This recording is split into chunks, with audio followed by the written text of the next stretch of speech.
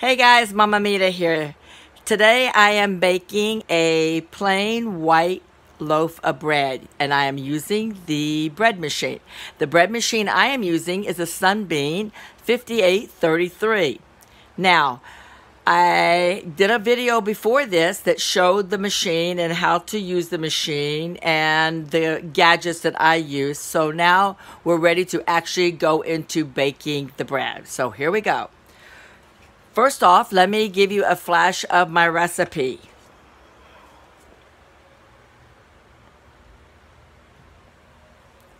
All right, so going by the recipe, we're going to use first off is our cup of water. So let me back up here a minute. Anyway, this is the little box that you will use. And you can see there's a paddle. And that paddle, some people like to spray that with a non-stick spray. I don't use that because that's too much aerosol for me to be around, so I don't use that. I just, if I feel like it might stick, then I might swab it with a little bit of olive oil, but I usually just leave it alone. Okay, so let me put this camera up here, position it up here. Okay, all right. So first off, we're going to put our 1 cup and 2 tablespoons of warm water. And here's my little thermometer that I explained in the video last time. You want to make sure that the water is not too hot. If the water is too hot, it'll kill the yeast. If it's too low, it won't work. The bread will not rise. And you can see it's coming up to be like 110. There we go, 110. All right, so I always like to put all my ingredients in the bucket outside of the machine. I like to keep my machine clean inside. There's my water. And then I'm going to add 2 tablespoons of olive oil.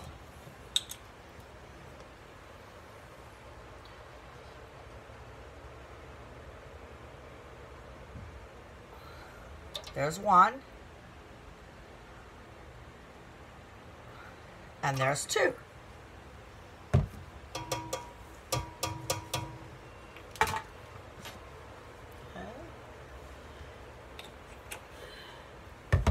Okay, then the next thing I'm going to add will be my 2 tablespoons of sugar.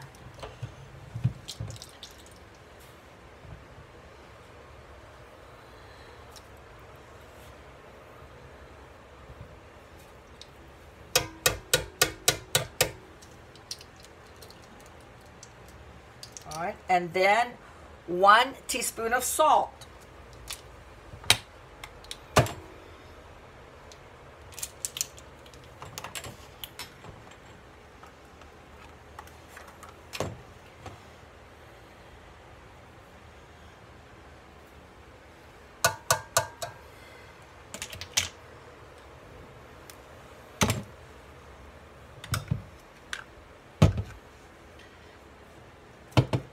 Then I'm going to use my measurer cup and I'm going to put 3 cups of flour.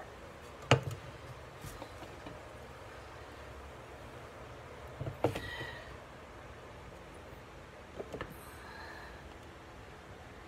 kind of hard when you don't really have good use of your hands. Hopefully that problem goes away real soon. I just love this machine because I don't have to nail anything. It's just basically drop it, make sure that it all got mixed up, and turn it on, and I've got a nice loaf of bread. Now, on the flour, I buy my flour from Winco. They have a very large selection of Bob's Red Mill flour, as you can see. Bob's Red Mill. And this comes out of Oregon. And I like Bob's Red Mill. I get my flour and my yeast from Winco. But Winco has a huge selection of flour. Okay. Then the next thing you're going to do is you're going to add this flour.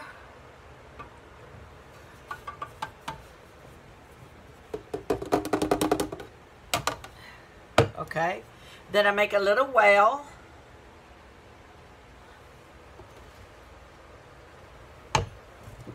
Then it's time for the yeast. Now, on the yeast, I like to get my yeast from Winco also, because I can get a big bag of yeast for $3.63, which I find that very cheap. So you're gonna go with 1, 2, 3,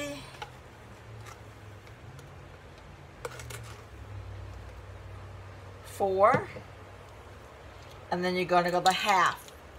So that's 4.5 teaspoons of yeast.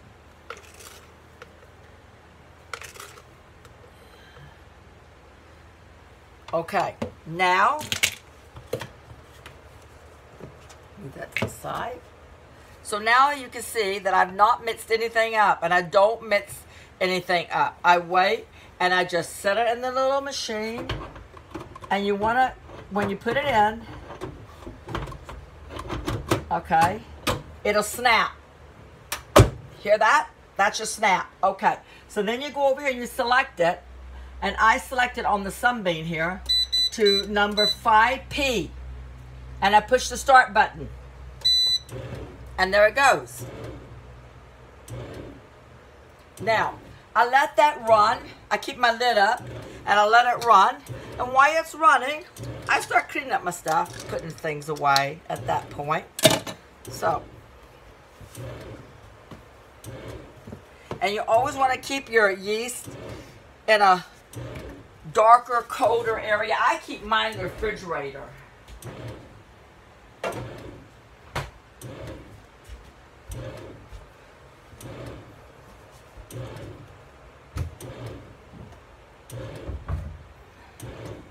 Now, you want to get your spatula now. This is important with this machine. Maybe your machine is not like that, but mine's a 1999, so it's pretty much, you know, like, I mean, it's got some miles on it. So the important thing is, I'm going to bring this camera down so you can see that, what it's doing. Now, okay, so now it picked up speed. Now, you see when it picked up speed like that? You want to make sure that this flour is away from that back wall. You want to move the flour towards the center so that it all gets mixed in the correct way. And it's going to do this for like 10 minutes. So once at that point it gets mixed up, I don't wait for 10 minutes. I just go ahead. Once I know that the flour is away from the wall, then I shut the lid and I let her go. And in 58 minutes, you will have a loaf of bread.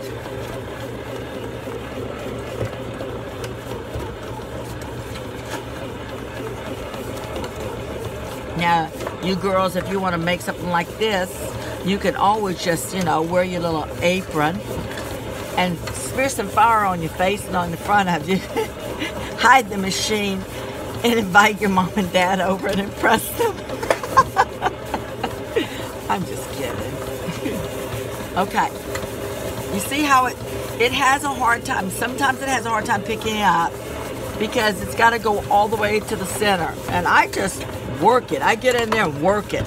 Make that flour get in there to the middle of that ball. And then once it gets to the middle, and I shut the machine down, shut the lid down, I just leave it.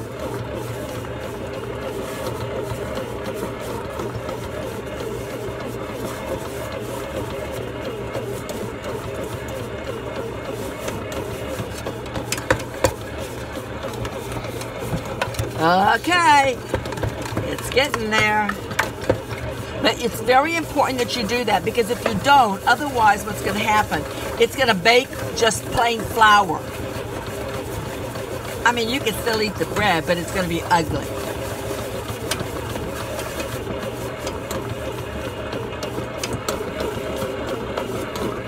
Now, if you feel that this is a little bit dry, because maybe you're in the south or you're in another area, you can add a little teeny bit of water to it, like maybe a tablespoon, or maybe even up to another tablespoon. But do not add a whole bunch, because then it's going to be like not it's going to be like kind of too soft, and that's not what you want. Okay, now you see that? Look how nice that is there. Okay, so now I just shut my lid, and so we will come back and check on that loaf of bread in 55 minutes. All right, we're getting ready to open up our bread machine top and see how our bread looks. I can smell it. Delicious smelling. Okay, but first, before we do that, I want to back up and remind you about the flour at Winco. So I found my receipt, and it was $6.20 for 5 pounds of organic flour, as you can see here.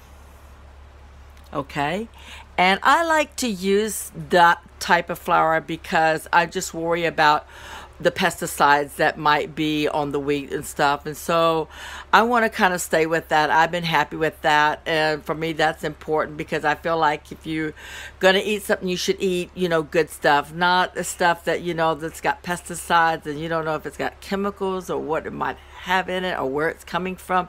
I always worry about that because I have a lot of allergies, and so that's important for me.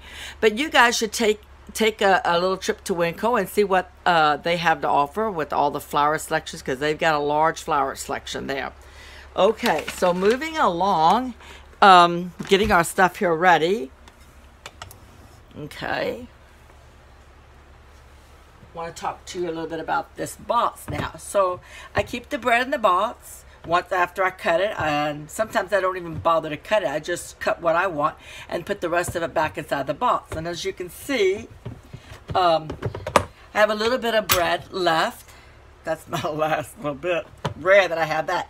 So sometimes what I'll do, if I made a salad for lunch, I'll take this and maybe put a little bit of olive oil on it and just brush that all over that, and put a little bit of salt and pepper and maybe a little bit of dried basil and some garlic. Maybe you could actually mix the garlic with the olive oil, and I like to keep my garlic in my refrigerator, and what I do is I run it through the food processor with a little bit of olive oil, and I just keep it in a little container like this, and then I just mix it with my olive oil and I put it on my bread. And then I cut it in little cubes, put it on a plate, and I put it in the microwave for like about a minute. You want to really watch it, though, because it can burn fast. And if you don't want to use olive oil, you could use butter. That would be fine, too. But you just kind of like, you know, let it cook a little bit in there with the microwave, but watch it carefully. Then you bring it out, and you let it cool off a little bit, and you use it for your salad. So now, let's take a look. And, oh, another thing is, and if you want to use that for the, you can use what you have left over for the croutons. You can also crumble this up. Crumbles very nice. You crumble it up and you can dry it also in the microwave, and you can use it for breadcrumbs. You could also, if you have anything left over, or even stale bread, makes a really nice bread pudding, a white chocolate bread pudding. Boy. Now the South is coming out on me a lot here. Okay, so let's see if this is, oh, I don't know if you can see that or not, but looks like it's getting ready to sound off and let us know that it's finished. Wow. And to my surprise today, I went over to go do the laundry at my son's place because he lives behind me, and my other son has his office next door, and he surprised me with this sweet potato butter. I love sweet potato. I love butter too. You know what? The biggest surprise was it's from Georgia. My family's from Baxter, Georgia. This is, well, oh my goodness, it's from Georgia. And I know where State Borough is at. So I thought, well, I'm going to enjoy this on the bread for sure. Okay. Can you hear that? I sure don't, because I'm deaf. But let's take a peep and see how it's looking.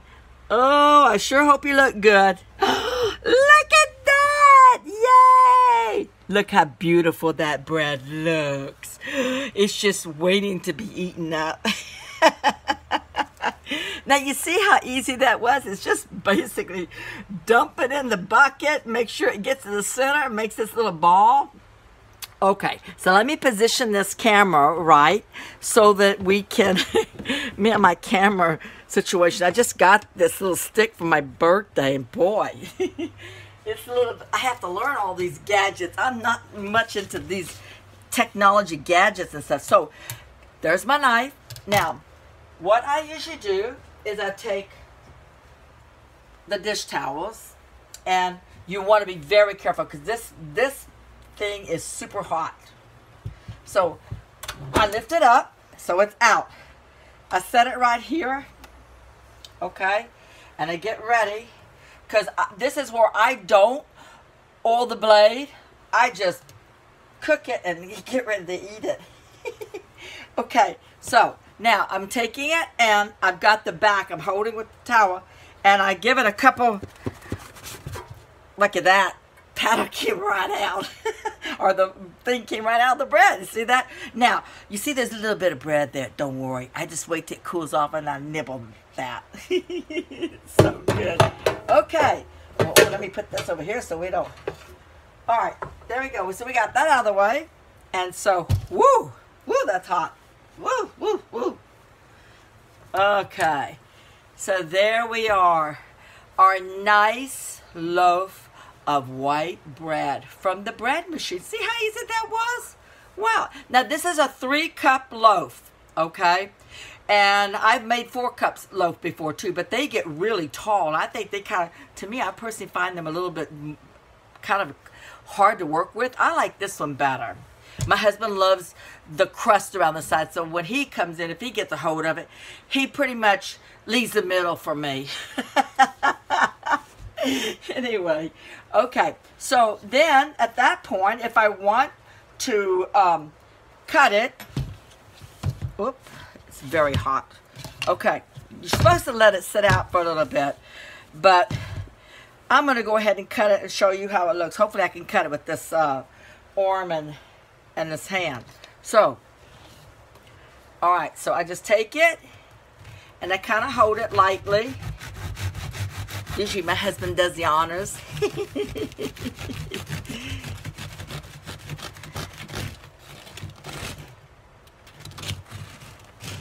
Okay, look how nice that is. That's why I don't like to apply too much pressure on top, because then you kind of flatten it. See that? That's beautiful.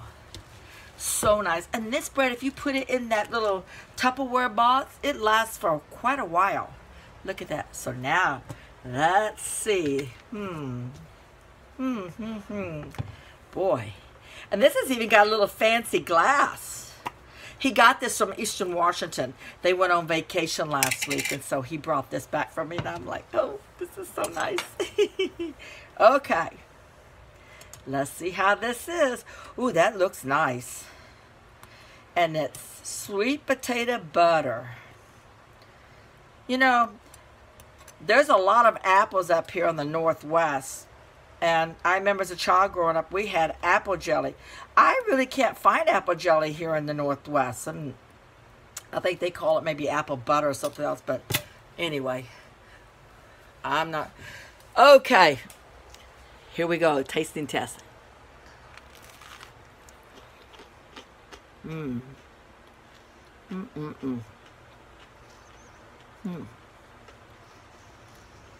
Wow. That's really good. That's really good. Well, that's the end of my video today on making a white loaf of bread. So if you like my video, please give me a thumbs up. Enjoy the rest of your day. Thank you. Bye now.